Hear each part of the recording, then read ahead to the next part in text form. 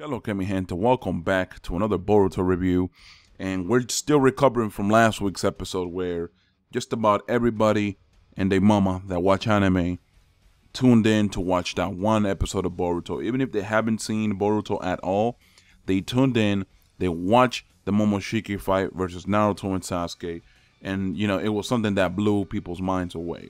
The only thing I could say is that the staff that worked on the episode must have been so happy and so satisfied seeing the positive feedback.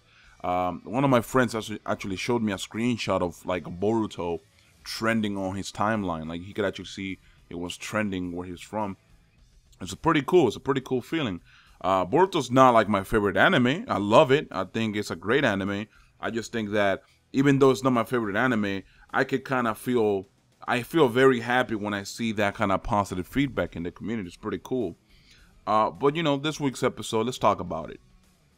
Basically, it died down. Everything died down. You see Naruto, the Kage, and Boruto, along with Sasuke, obviously, coming in. Everybody's waiting for them on top of the Hokage's office.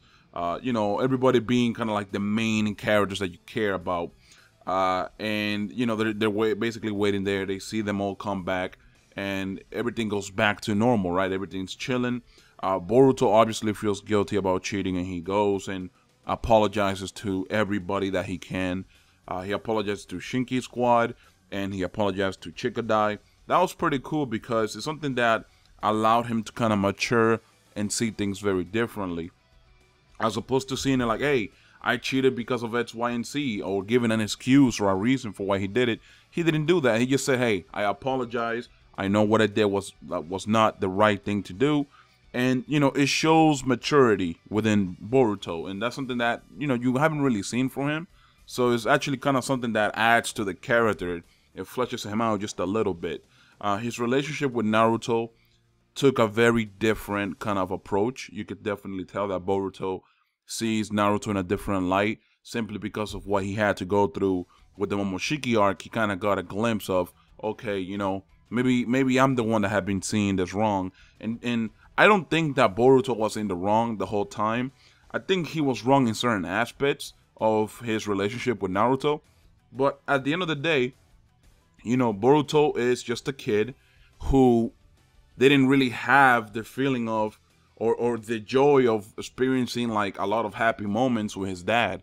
Like when you think about his dad is always working, always busy. And even at the most important times, he's not there to celebrate. So he kind of felt like, hey, this is a missing part of my family, which he's right across my house, but, I'm not able to even share like a happy moment like my kid sister's birthday with him. And, he gets mad. He directed that anger at Naruto, and that's why that relationship was kind of rocky. But now you can definitely tell it took a different direction. And I love seeing that, because we all grew up with Naruto. We all love Naruto. Like if anything, if we had to choose between Boruto and Naruto, you'd probably pick Naruto, right? Because you've seen this man through his journey since he was a kid to all the way to now that he's an adult in the Hokage. So as the audience of Naruto, you kind of communicate and connect more with Naruto than Boruto, right? So, it's a cool feeling seeing the main character of Boruto, which is Boruto, treat the character that you really grew up with and love, treating him right. It's a good feeling.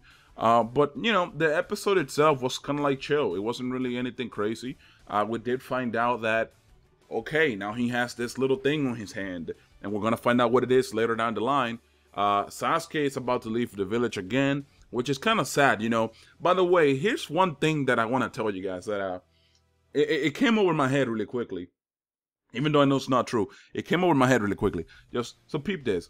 When Sarada grabbed Sasuke right by the hand, it's like, hey, Papa, come on, let's go and like spend the last day you're gonna stay here in the village with me.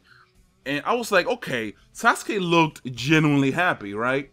And I'm like, wait, are we in the infinite Tsukiyomi? Because I don't know, man. I would have never expected to see Sasuke with his own family interacting with them like that and actually like smiling and looking happy, That's something that you would legit think is an infinite Tsukiyomi. Obviously, I'm not like trying to entertain the idea that they're in the infinite Tsukiyomi. I'm just saying like sometimes when you see characters that normally would have not been in that position, back in the day when you were watching Shippuden, you're like, okay, you know what? Maybe, just maybe, there's a 1% chance that might be the case, and it might be Ninja Tsukiyomi still.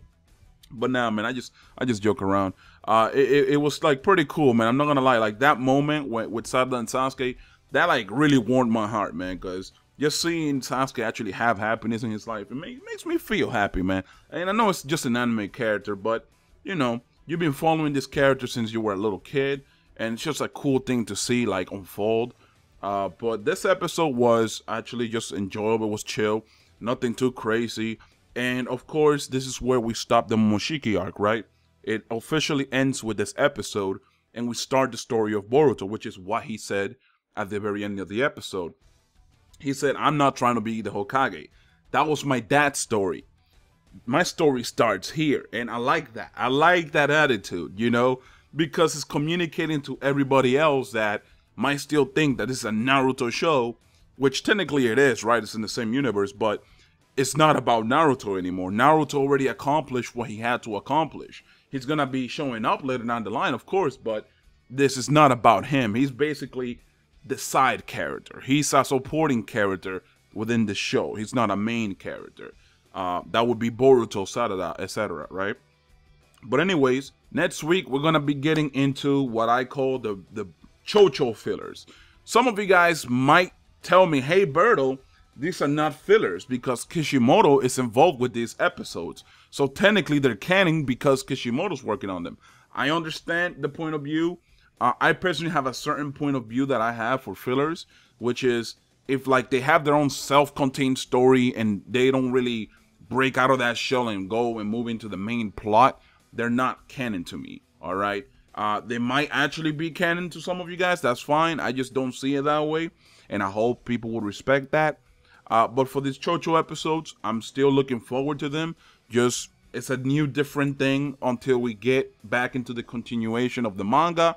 And it's a cool fucking thing to see the anime just get right in there. Put all their hands right in there into the manga territory. It's a beautiful thing. Now that like everything's gonna getting connected to one another, I'm just waiting for the Boruto universe to expand as much as it can, okay? For those of you guys that may be worried about Killer B, we found out on this episode that he's fine. He returned to the Cloud Village, so everything is Gucci, alright? Don't worry about Killer B. The man is a monster. Anyways, I'm gonna leave the video here. If you enjoyed the episode, let me know. I understand it wasn't as hype as you guys might have liked it to be, but you know, we can't have action all the time. I felt like this was a very well done episode. It was chill, it was slow, and it kind of just tied up the loose ends. Oh shit, by the way, Urashiki at the end, Urashiki at the end, that shit was hot. I like the sinister little tone they put to that shit.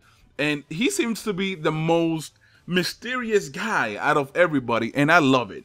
I hope to see more from Urashiki, man, because so far, man, he's been winning this shit. He's been winning this shit. I hope you guys enjoyed. I'm out. Peace.